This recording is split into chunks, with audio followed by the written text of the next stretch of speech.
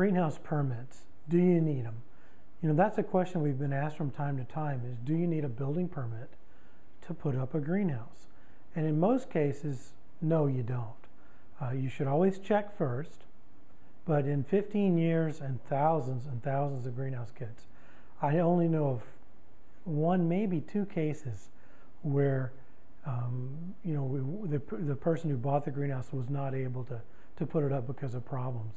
And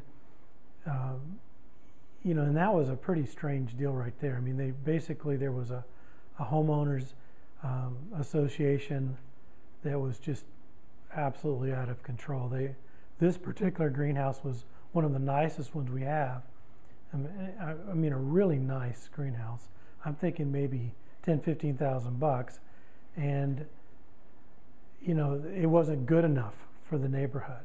So I mean, if you're in that sort of a neighborhood, you probably already know you need to check before you do anything. If they've been out, you know, measuring your grass to see how tall it is, you know, you definitely check with your local, not only your local city, but you know, if you're in a homeowners association.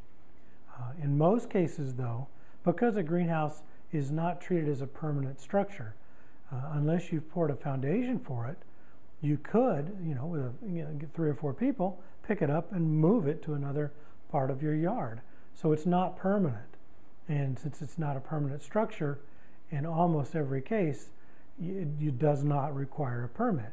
And some greenhouses you can easily take down, not just the, you know, the pop-up portable ones, but you know, it doesn't take a whole lot to take it down even in sections.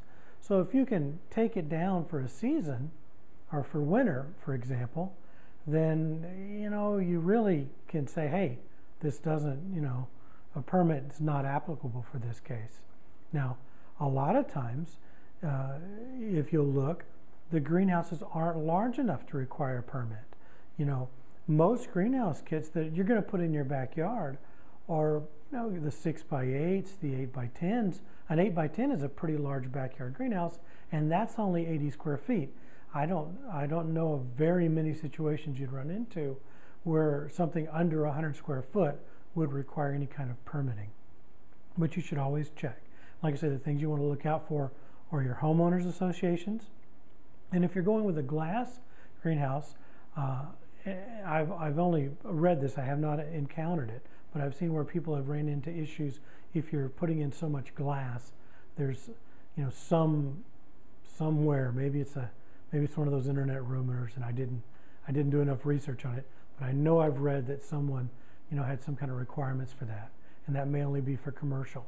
And speaking of commercial, you know, if you're using this for a greenhouse for a commercial project, you also want to check and make sure there's nothing that's going to trip you up there. For example, I had a pretty large greenhouse set up for a pond application. All that was in the greenhouse was just rows and rows of tanks. You know, there were tanks all along the bottom and narrow, thin tanks running on all the shelving.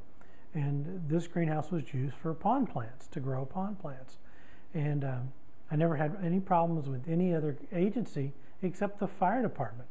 I mean, if you can imagine, here's a greenhouse kit that is filled with water. Humidity, you know, is what? You know, it's South Texas, Louisiana humidity. It's like 98% in there. And all it is full of pond plants and full of water. And they come in and want me to put in a fire sprinkler system. And you know, and that was, you know, something that gave me a lot of trouble for, oh, I don't know, maybe 30 minutes until I was able to, you know, call in over the local guy's head and say, come on, this is ridiculous. So be aware that occasionally, very, very occasionally, you're going to run into some kind of issues, and it's always best to check first. But come on, out of just 15 years and thousands of kits, what percentage of those people have actually checked on it? And to only have 2 problems makes me think that in almost every situation you're going to be okay.